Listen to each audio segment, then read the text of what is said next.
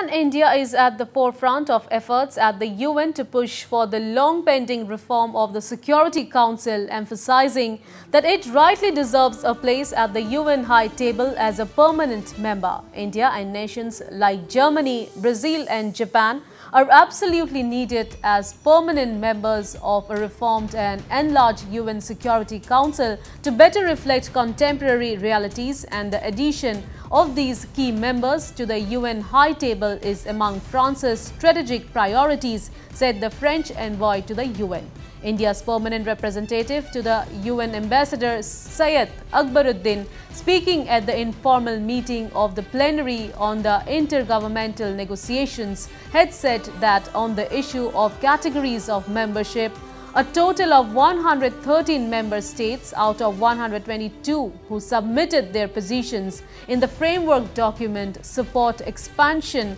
in both of the existing categories specified in the Charter. And Akbaruddin has said that while reform at the UN is a process rather than an event, there is no process known to us here that has traversed winding pathways in the manner as this process of the reform out of the Security Council.